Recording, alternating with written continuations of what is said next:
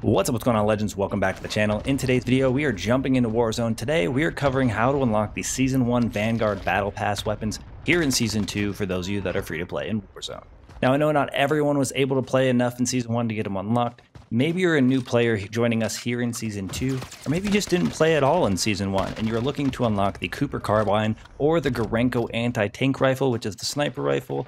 You guys have some great luck coming your way because all you have to do is complete a couple of challenges. And in today's video, like I said, we're going to be covering some tips and tricks on how to make that easier, best location on the map, and I'm even going to recommend some class setups for you guys to do this the easiest possible way. But before we jump into the rest of the video here, if you guys do enjoy this content at any time or find this video helpful in any way, make sure you show your support for the channel. You're going down below and smashing that like button. Go ahead and throw an easy goal of 50 likes on today's video, as well as if you guys like to find your way back to the channel for more Call of Duty content, make sure you guys do hit the subscribe button onto that notification bell so we don't miss you in future videos. All right, now in order to unlock a weapon, you're going to need to know what that challenge is. So let's go ahead and start with the Cooper Carbine. Go to where you edit your loadout, go to the assault rifle category, scroll all the way down to the Cooper Carbine, and the challenge will read as follows. Using assault rifles, get 5 or more headshots in 15 different completed matches. Essentially, it's going to be pretty straightforward. You're getting 5 headshots while using an assault rifle, and you are going to have to do that in 15 matches, and you're going to have to stay through and finish those matches out. Now, in order to get things rolling, let's go ahead and talk about what game mode you are going to be playing, because it's going to be the same for both weapons, and it's going to be Plunder. The reason I recommend Plunder is because it gives you an extended amount of time. I've had matches go the entire time limit almost without going in overtime. I've had matches last 20 plus minutes. The main point here is it's giving you the most amount of time to get the challenge completed, because not everyone is going to have the same experience going for the challenge. Some people might take 10 minutes to get 5 headshots. Some people might take 20 minutes to get 5 headshots. Everybody's experience, like I said, is going to be different, and it's going to be a different level of challenging for each individual. So Plunder is going to give you that extended time. The unfortunate part there is if you do get your headshots early on and you didn't need the extended time, you do still have to remain in that match for the extended amount of time. Now, the locations on the map I do recommend is also going to be universal to both weapons.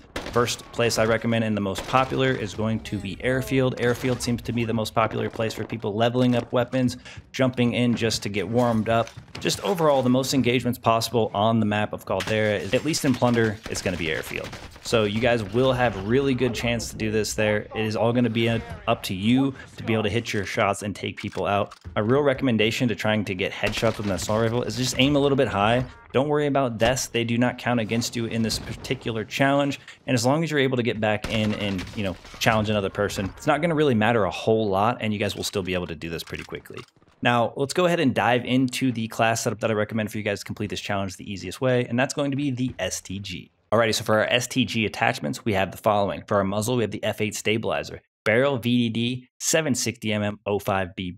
For the optic, we have the G16 2.5X. For the stock VDD 27 precision.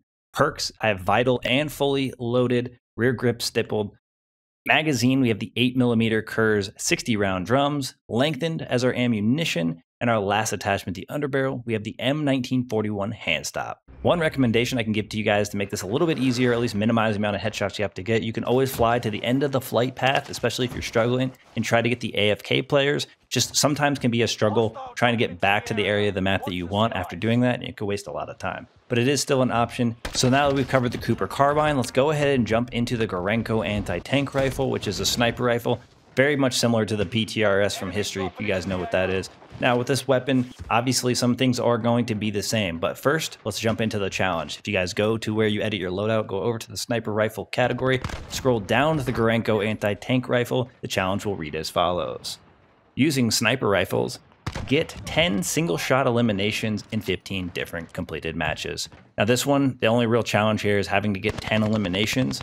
I think getting one-shot kills happens a little bit more frequently with sniper rifles than it doesn't. However, you are going to have to get lucky in some aspects, because I had a lot of one-shot kills that just didn't seem to count as one-shots. So I did actually have to get a little bit more than that, but I think I'm fairly confident if you guys choose a nice area, very similar to what we talked about before, at Airfield on the outskirts, you guys won't have too many issues picking people off. I think you guys will more than likely be able to get this complete. The solo players are way easier to kind of pick off just because they will be instant eliminations, and a lot of the time those are the players that you'll get those to count on. As people go down, it doesn't always say one shot, one elimination. You know what I mean? So it doesn't always seem to count, but I'm not exactly sure if it actually has to pop up for it to work. Also, the same as doing the Cooper Carbine, you are going to want to jump into Plunder, giving you the extended amount of time. It's going to be extremely useful for going for these one-shot eliminations.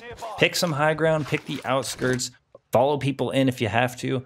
I had a very simple time with the few matches I did actually finding at least 10 plus people in a match. It was just be a matter of if you actually get the 10 eliminations with one shot. So that'll be a real struggle here, but I will share with you guys the loadout that I did choose to do this, and I overall had some pretty good success. Again, we're sticking to the Vanguard weapons as we are unlocking a Vanguard weapon, so we are going to be talking Car 98K, so let's get on into it. Alrighty, for my Car 98 class, we have the attachments as follows. For the muzzle, the F8 stabilizer, the barrel VDD 660mm 05HE.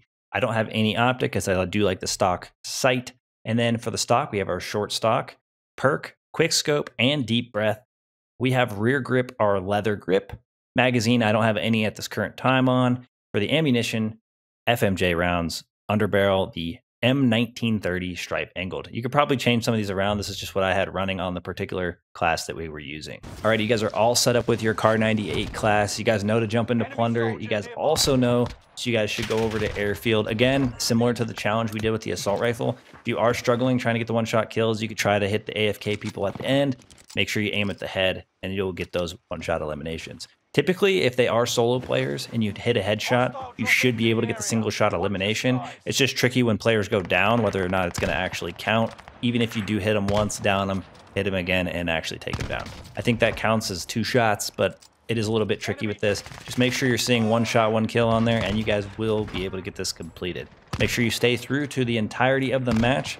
Hit those outskirts, stay on the high ground, and you shouldn't have too many issues getting these weapons unlocked, and you guys will be able to enjoy them in Warzone. I don't know if there's much else that I could include in these videos to make it easier for you guys. If you guys have any suggestions on things I can include in the future, make sure you guys leave that down in the comment section below. Otherwise, that's going to wrap things up for today's video. I appreciate you guys for all the support in today's video. Hopefully all these tips and tricks plus the class setups will make it a little bit easier, and good luck out there unlocking these weapons. I look forward to seeing you guys all in the next one. Thank you guys again for all the support. Peace.